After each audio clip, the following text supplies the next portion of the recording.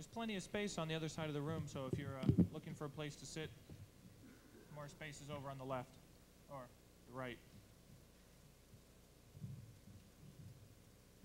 Do you know what time it is? Okay, good. We're ready to start. So I'd like to welcome you all to the 5th annual Black Hat briefings held here in Las Vegas. This is the second year we've been back at Caesar's Palace. You notice the place we were at last year got blown up. This is where we'll be for the next couple of years. It's much nicer and larger, I think. We have a lot more speaking space, so we don't feel as crowded. It's been a busy year since I saw everybody last. I think some kind of bubble burst somewhere and made our life a little bit more interesting. But this is going to be the largest Black Hat ever as far as new material and speeches and presentations. And you can tell that because you're here an hour earlier. Normally I start at 9, but to fit everybody in, I had to start an hour earlier. Not my preference, but it's sort of out of necessity. Let's see. It's hopefully going to be the most technical Black Hat ever.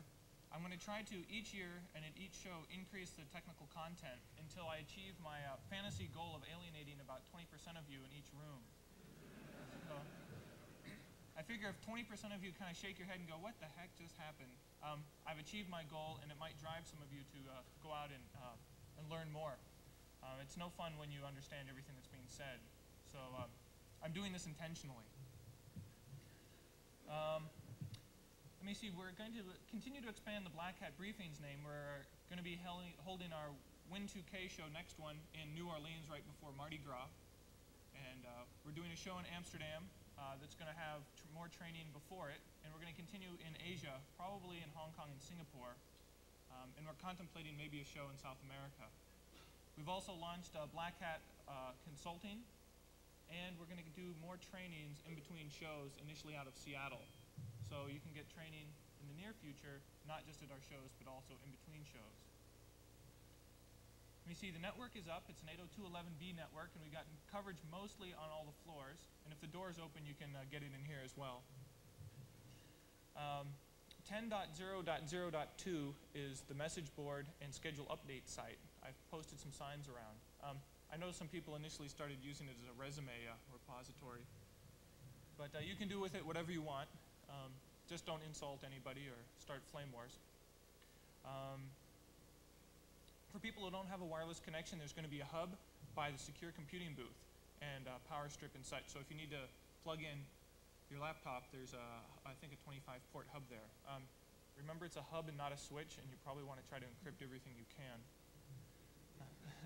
I don't know how many people are running EtherPeek and EtherSpoof and EtherSniff and let's see, final notes. Like a movie theater, I ask everybody to please turn off cell phones.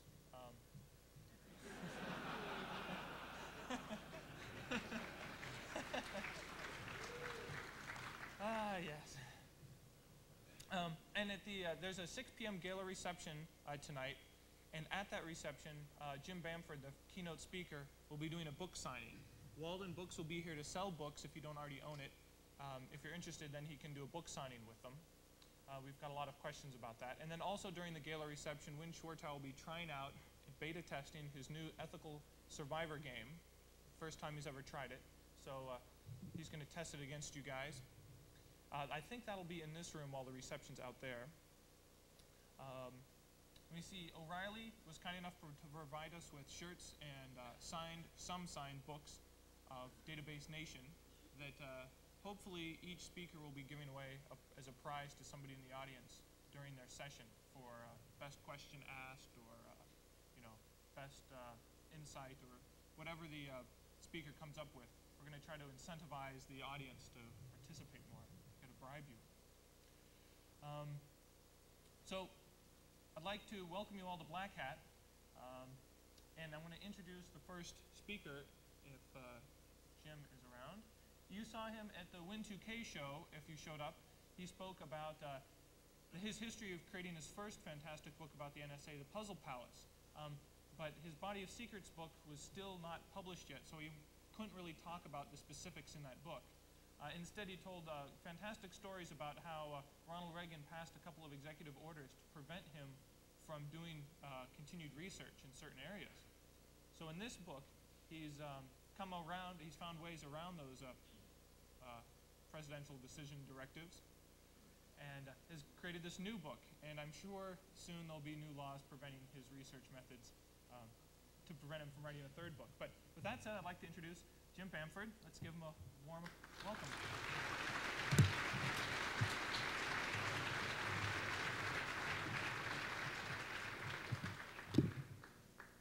Thank you. Thanks, Jeff. Thanks for having me here.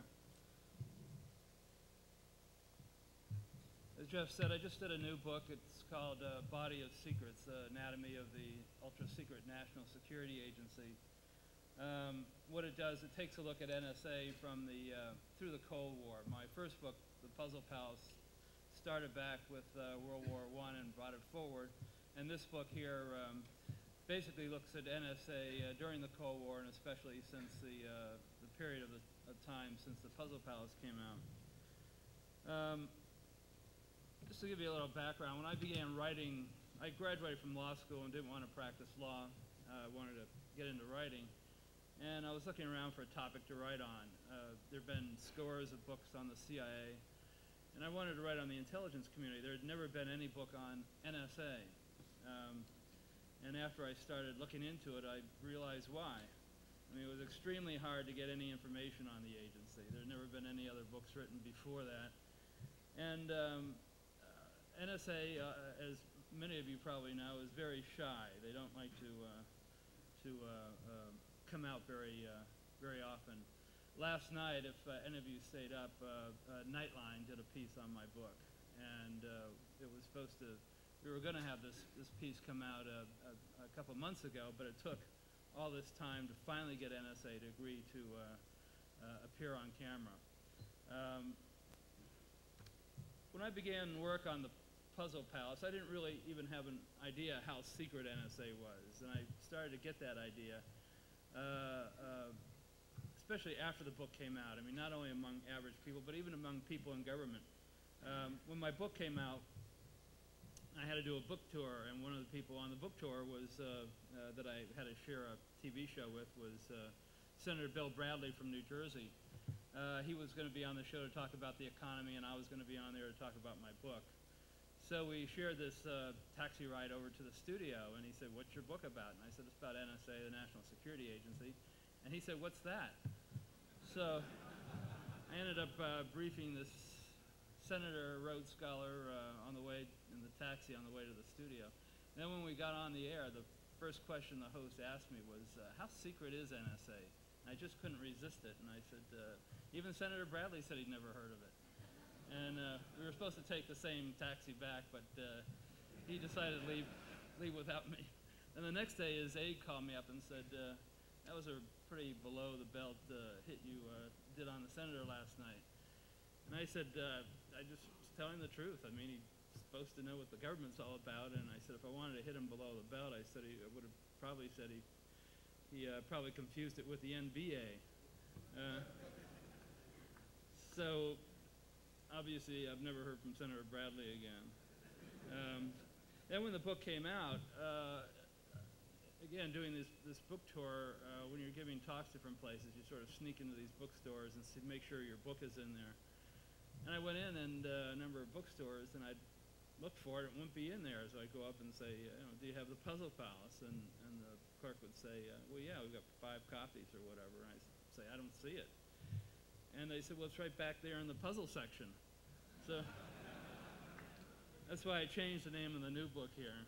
And even the Book of the Month Club, every author wants to get on the Book of the Month Club, and they put your little jacket on the back of the New York Times Book Review with all these other famous books and all that. And so I looked at the back page of New York Times Book Review, and there it was, my little jacket.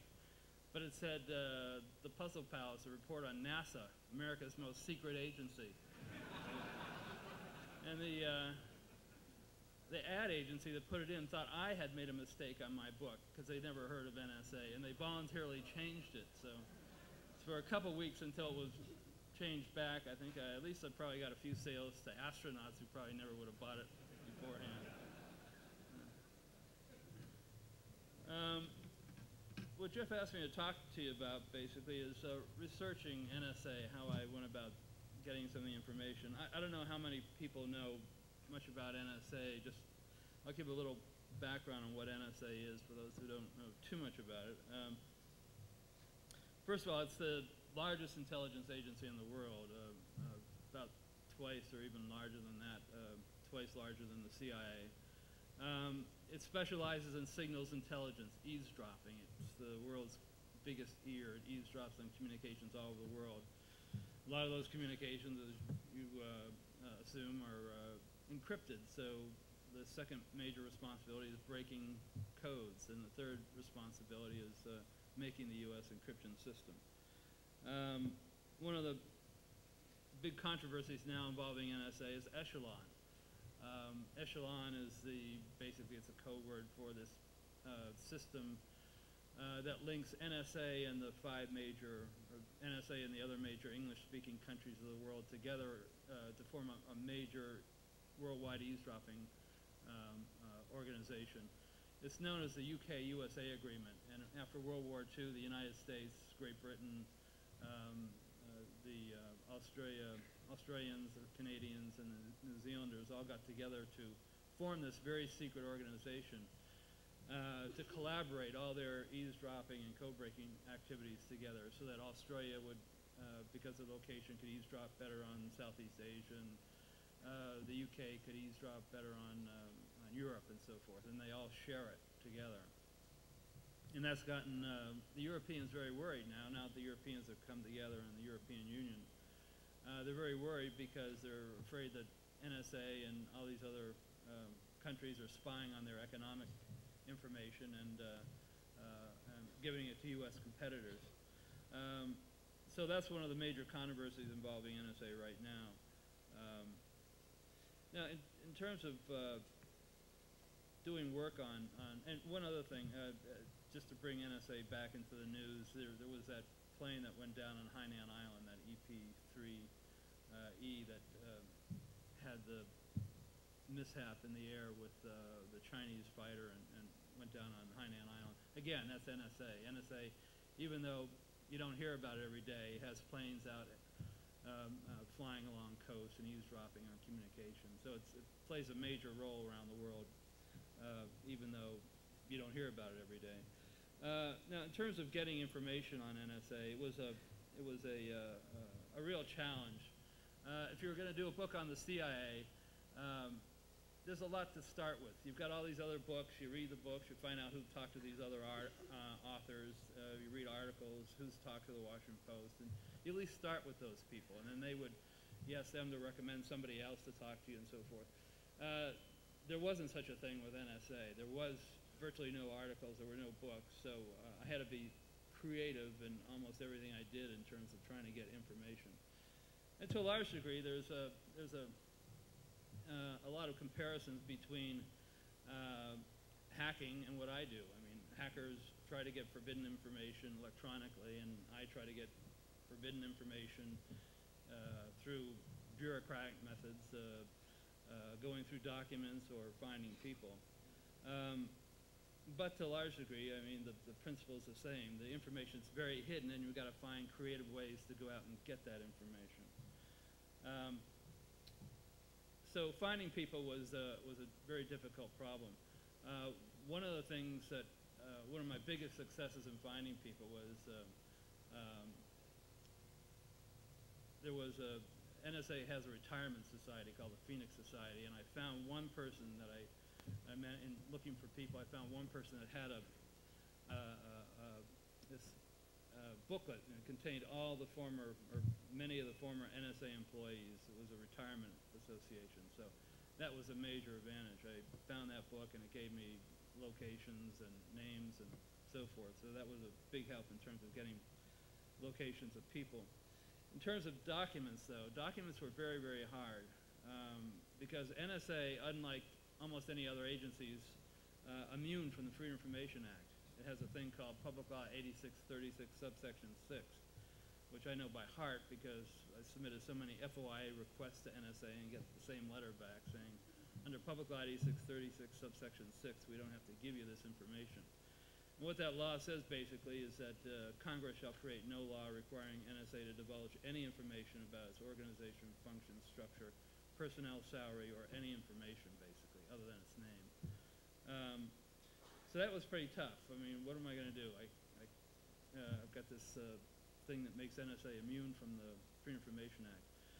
Well, one of the things I did was in searching through what are known as manuscript collections. These are where people leave their papers to someplace else. In other words, if I die, I'm going to leave all my papers maybe to the university I went to or something. Well, one of the founders of NSA was William F. Friedman, and he left all his papers to this place called the George C. Marshall Research Foundation. And in going through his papers, I came across the NSA newsletter. The NSA newsletter was a wealth of information. It's published every month. It talks about internal activities. It doesn't go, it's unclassified, so it doesn't go into, you know, what the latest eavesdropping system is. But it talks a lot about what's happening at NSA, who the people are, and what's going on. So I really wanted to get a copy of that, and I submitted an FOI request to NSA, and they said, under Public ID 636, you can't have it. But in reading carefully, the newsletter that I did get was in William F. Friedman's file at the George C. Marshall Library. It was when he retired, he kept his newsletter. And in that newsletter it said, the contents of this newsletter must be kept within the small circle of NSA employees and their families. And one of the few advantages of having gone to law school is it sort of struck a bell when I read it. The last three words, anyway. It said, and their families. Because what that did was, by putting those last three words in there, they've opened that newsletter up to a group of people outside of the agency. They've opened it up to people who don't necessarily have security clearances, to people whose only connection is consanguinity to somebody that works there. There happen to be a relative of some sort. So I argued to NSA that, look, if you've opened these newsletters up to a category of people outside of NSA employees, then you've got to open it up to me. I'm as good as somebody just because they're a relative or something. In fact, I'm better because I'm coming in asking for these documents under a congressional act. Well, they had never heard that argument before, and it sort of floored them. And within a week, I got a call to come down and meet with the general counsel of NSA. And they were very worried, and I said that, look, if we go to court, I'm certainly going to win on this argument, and not only am I going to win, you're probably going to lose Public ID 636 because you've waived it for the last 25 years and giving these newsletters out. So the general counsel asked for another meeting, and I went down there, and this time I had a list of what I wanted to trade, sort of horse trading. If you drop your lawsuit, or I hadn't filed a lawsuit, but if you agree not to sue us, basically, and go to court over this FOI request, we'll give you something. So I asked for a few things. I had a list. I wanted a tour of the agency. I wanted the entire internal structure. I wanted interviews with senior officials. I had a whole list of all these things I wanted. I figured maybe I'll get one of them. After I went in there, and it was Valentine's Day of all things, they said, okay, if you drop it, we'll give you everything you asked for. So they did. They gave me the tour, the interviews, the internal structure with the names and the titles and everything. It was amazing. What I didn't tell them was, and what I had to give up to get that was not request the names of people above a certain level or below a certain level. In other words, I would get the whole newsletter, except they would delete the names of people below a certain rank. And I really didn't care about that anyway. So I got virtually the entire, everything I asked for. And it was a wealth of information. If you take that information, the information in the newsletter for 25 years, from 1952 until about the time that I got the newsletters, and you put it all together, you really get a good picture of what's going on inside NSA. Well, that was how I got a lot of that information, a lot of the internal information. And again, it was forcing NSA to give this to me. obviously very reluctantly, but they wanted to avoid court, and they ended up giving it to me. One of the other ways I had to be somewhat unique in getting information was I used these manuscript collections, as I mentioned.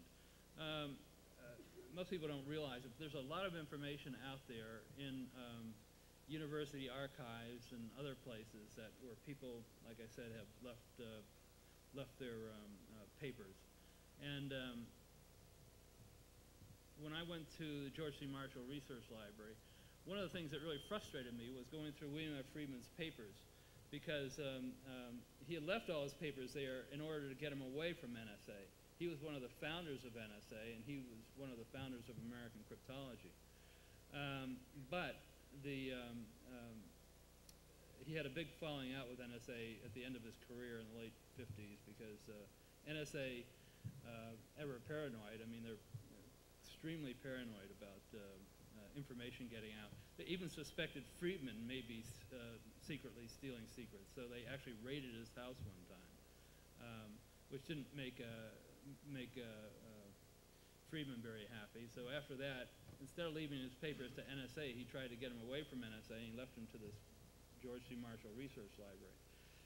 Well, when I went down there and started going through his papers, and I was only the second person to go through it, I found all these withdrawal slips from NSA saying this document has been withdrawn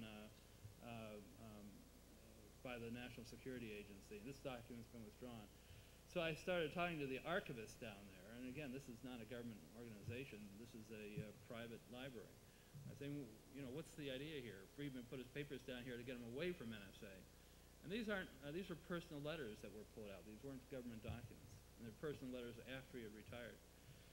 And so I basically convinced the archivist that, look, your job is not to serve NSA. These things have never been classified.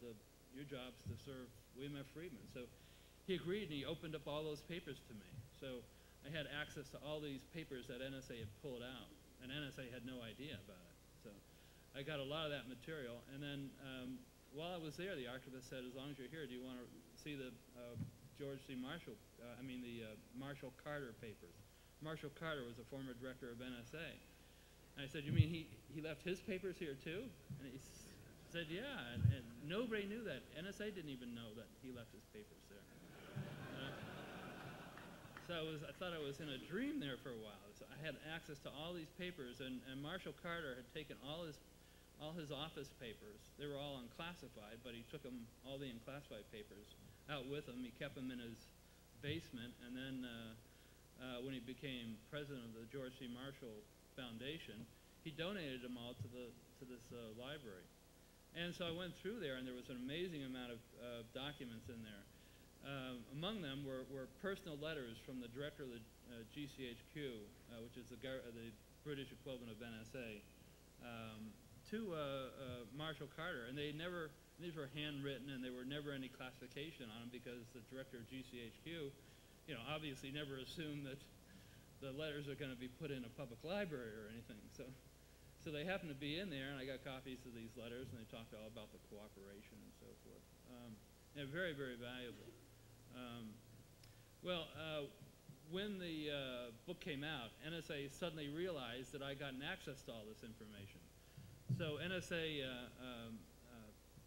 first thing they did was they sent a bunch of people down to the library and ordered the librarian to put all that stuff back in the vault. And then they went out to Marshall Carter. He was in retirement out in Colorado, and they ordered him to close his collection, otherwise go to jail, basically. So he shut his collection down immediately. So all those documents I quote from in the Puzzle Palace, or a lot of them that came from this place, are no longer available.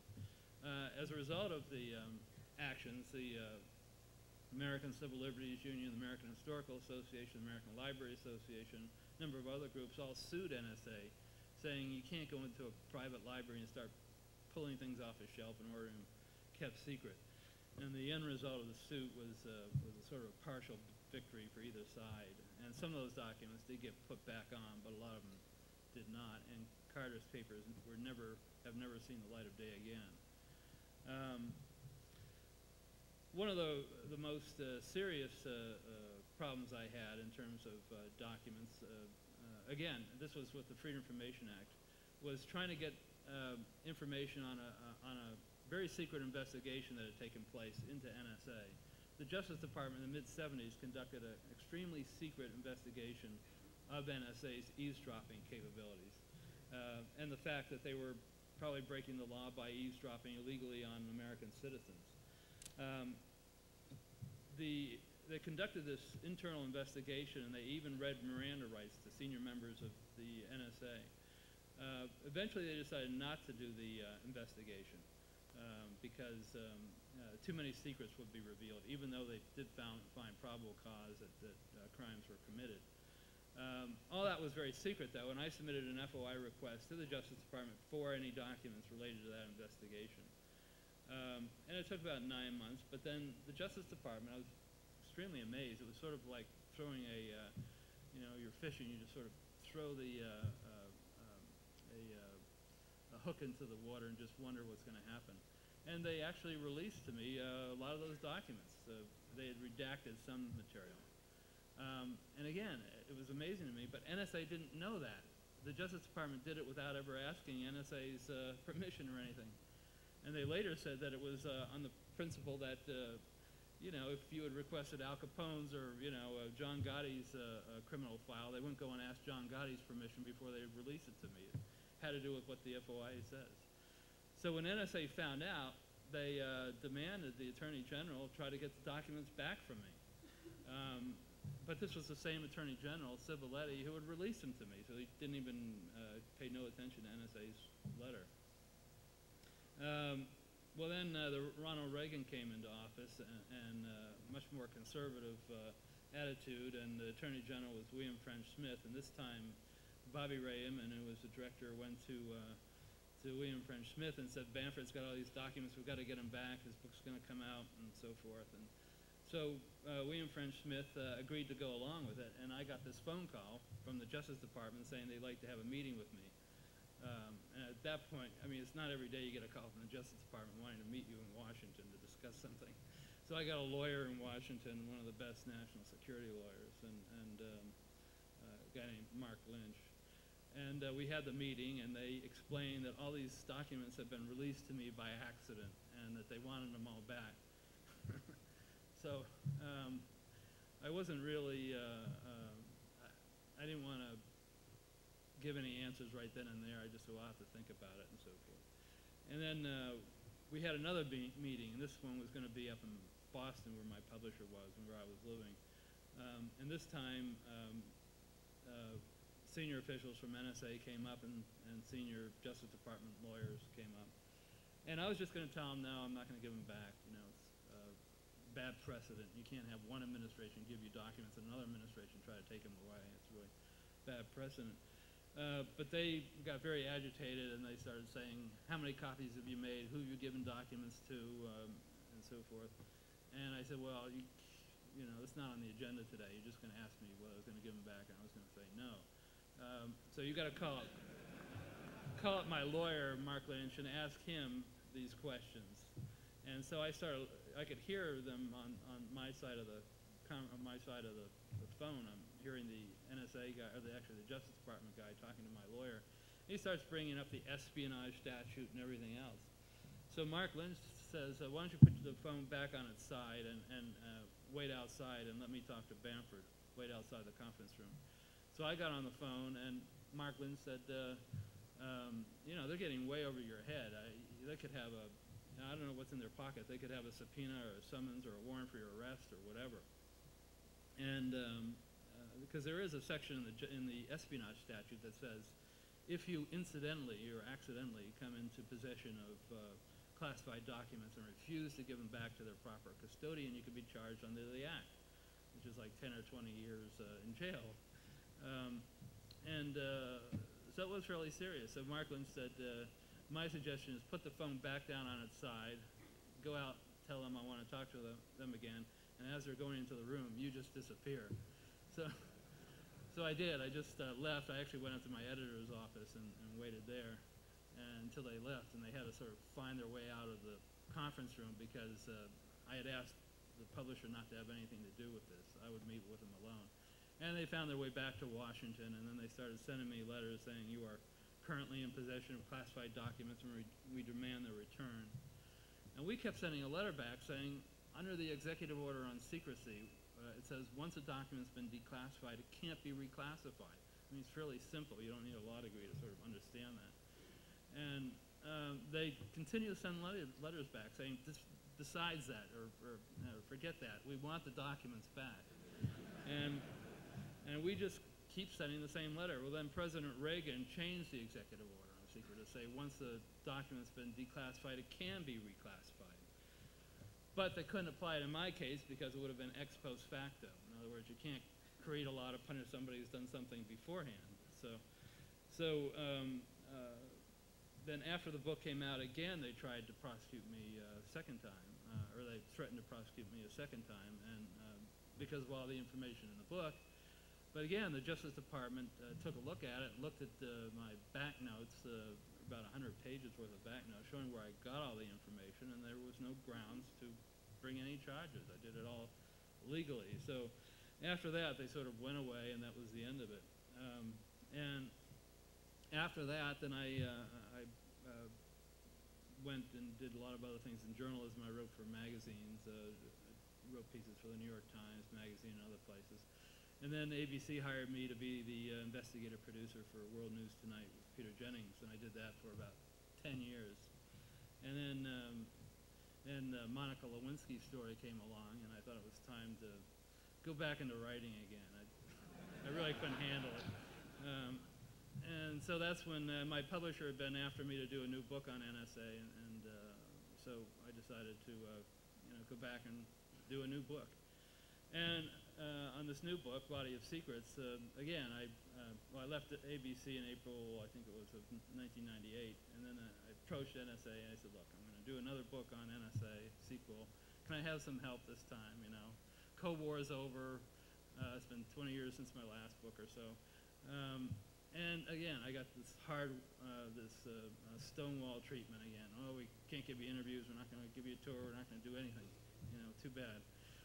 So I said, okay, well, that was the attitude last time. It didn't stop me from doing a book. I'm going to go ahead and do the book again. And then about a year, then that director left, and a new director came in, General Hayden, Michael Hayden came in,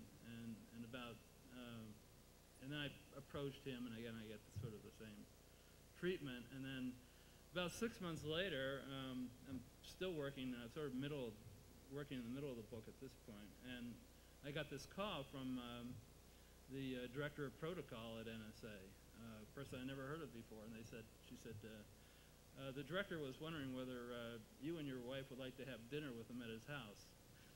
So all of a sudden, everything changed, and the director sort of saw the benefit in cooperating, and I had, 700 pages to fill, and I was going to fill it with, whatever information I got, and NSA was not going to have a voice in the book if NSA didn't cooperate. So I agreed to, we sort of talked about ways that we could be, NSA could be somewhat helpful.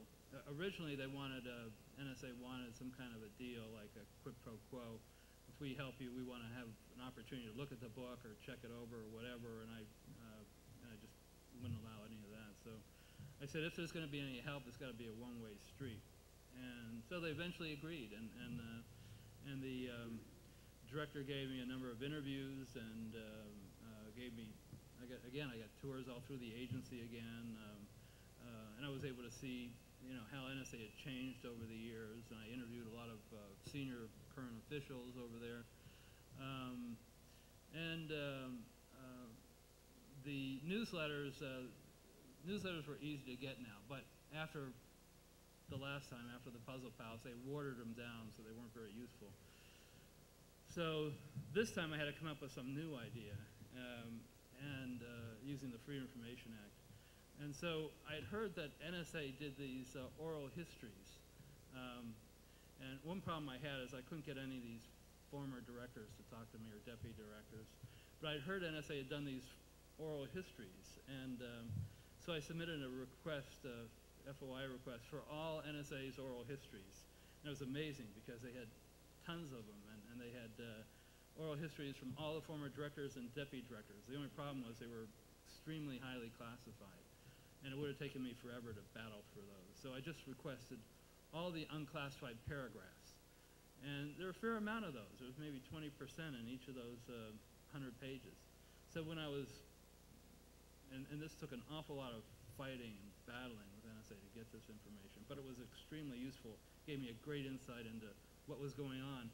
Because if you read those oral histories, they had no idea any of that information would ever be made public. It was very funny when a lot of times a director or deputy director, they sit down with this NSA historian in their office at NSA, and they would, the first question is, well, this is going to be kept very secret, isn't it? And the historian would say, there's no way this will ever get out of here. I mean, this, and so there was a lot of gossip in these things, not only a lot of information on operations, which they were able to keep from me, but when they were talking about why they picked this deputy director or why they didn't like this head of operations, that all had to be in there because it wasn't classified. So it was a wealth of information. Using the FOI request, I got a lot of other documents. NSA has a lot of internal publications, and again, using that same philosophy of just asking for the unclassified portions. I was able to expedite it, and I was able to get a great deal of information. And a lot of times, if you get this paragraph, and this one's secret, and this one I got, and this one's secret, you could read it, and you could sort of read between the lines a lot of times and sort of figure it out. One other factor that I've got to mention here, and then I'll take questions, is the issue of luck. I mean, luck is always very important in this in doing these type of things, and a lot of it is luck, depending on how hard you're working at it. I mean, you really got to work hard at this, and then luck sort of comes along. A couple of lucky things that happened this time was I requested a lot of these tapes, these videotapes of like these history conferences NSA has had, and that was hard to get, but I got these tapes. And one of the things and they were all unclassified, and it was sort of open to the public, some of these history conferences. But one of the things I always do when I get a tape is I play it right to the end, these videotapes. And lo and behold, they didn't erase one of those videotapes. So they had this internal conference, or this internal discussion at the end that was never supposed to have been on the tape in the first place. And it was a wealth of information. I got a lot of good information. I don't know what the classification would have been, but when it was given to me, it was unclassified. So,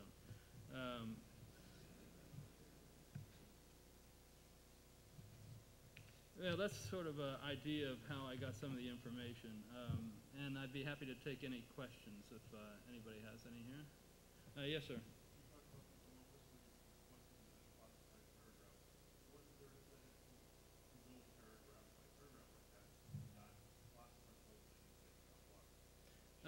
I'll repeat these questions because I probably can't hear them all. The question was, what's the incentive for NSA, or why do they do that, just classify paragraph by paragraph instead of classifying the whole document or the whole page or whatever? And the reason is that there's a regulation that says they have to do that because each paragraph may be a different classification. One may be unclassified, one may be secret. And a lot of it has to do with the Freedom of Information Act request, and they've got to know what the classification of each of these paragraphs are. I mean, so they do it, and before each paragraph, you'll see a little parentheses, and it'll have like a U or a TS or a TS/C, top secret code word or whatever. And that's why they do it. There's a regulation that says they have to do it. So almost any time I've seen classified documents, they do it paragraph by paragraph. Any other questions here? Yes, sir.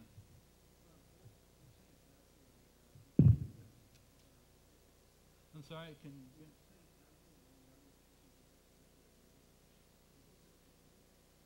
were those ever what? Oh, you mean money on the book or? Yeah. Oh, yes. Well, yeah, the question had to do with the benefit profit motive for doing books pretty much, and whether I made any money on doing this. Actually, doing the Puzzle Palace, I had just gotten out of law school. I had never written a thing in my life, and when I first went to this publisher, they thought I was talking about a novel since they had never heard of the National Security Agency. And so they gave me an advance of, they agreed to do the book, actually the first publisher I went to, which was kind of amazing. But the advance was $7,500, and I ended up spending 3 years on it. So it was a very risky proposition because it could have not sold any. Eventually it became a bestseller, and this new book has become a bestseller. So I did make money on it, but it's a risky venture anytime you go into these things. Yes, sir.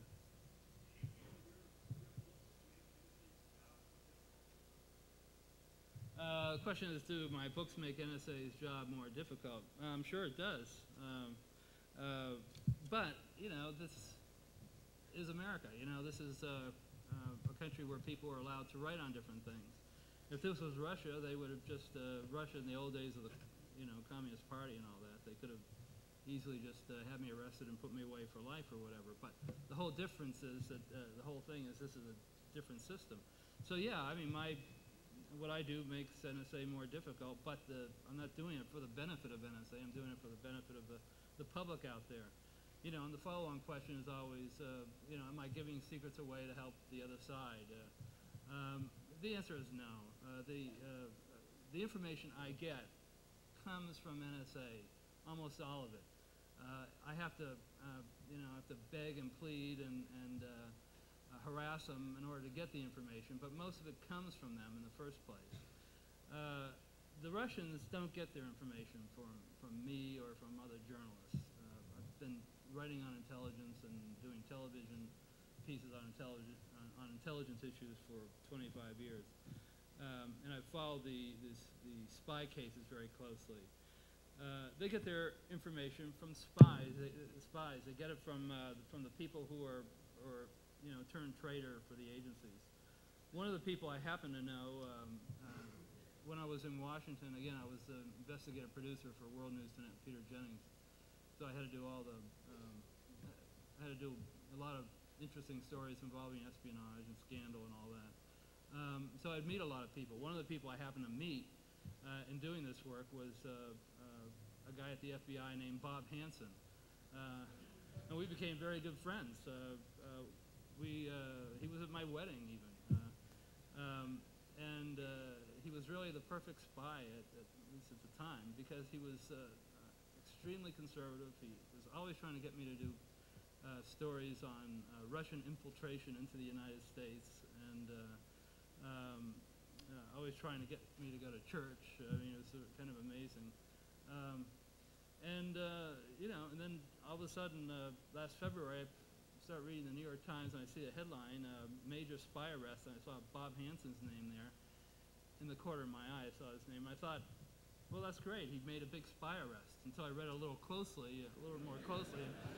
It wasn't he that was making the arrest. So that's where the Russians get a lot of their information. If you read the indictment of Bob Hansen, for example, most of the counts were not dealing with the FBI. He wasn't really that much of a damage to the FBI. His major damage was to the NSA. Most of the information he gave away dealt with the NSA, including the tunnel under the embassy and how the NSA broke codes. And the bottom line of that is that the intelligence community has got a real problem on getting too much information to too many people in the loop, because they shouldn't have had access to that information. Yes, sir.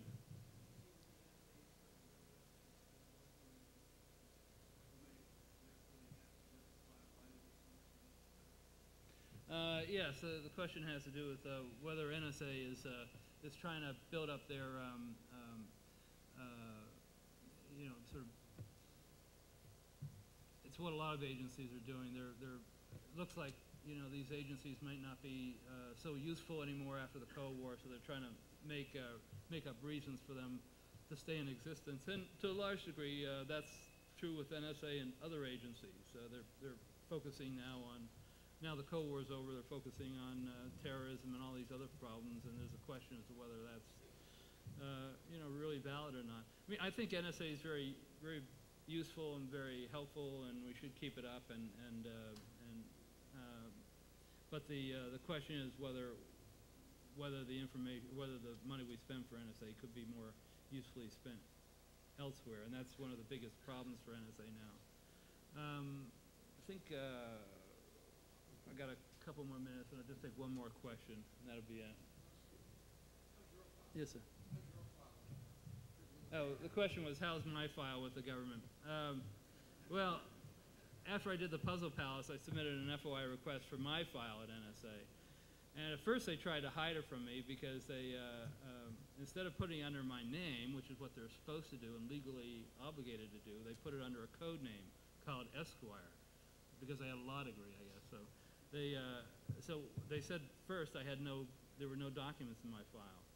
And then I found that a document with that word on it, Esquire, and I said, well, give me the Esquire file then.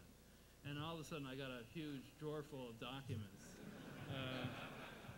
And they had every TV show I'd ever been on, every radio show, transcripts of it all. It was a great clipping service because they had every newspaper article, and it was really interesting trying to see how they're. It was like seeing the other person's cards as they were playing poker. I knew what my moves were, but now I got to see what their counter moves were and all that. So it was very interesting, and I may do it again this time. I'm not sure. So anyway, thanks very much. I really appreciate your coming, and hope to see you again. Thank you.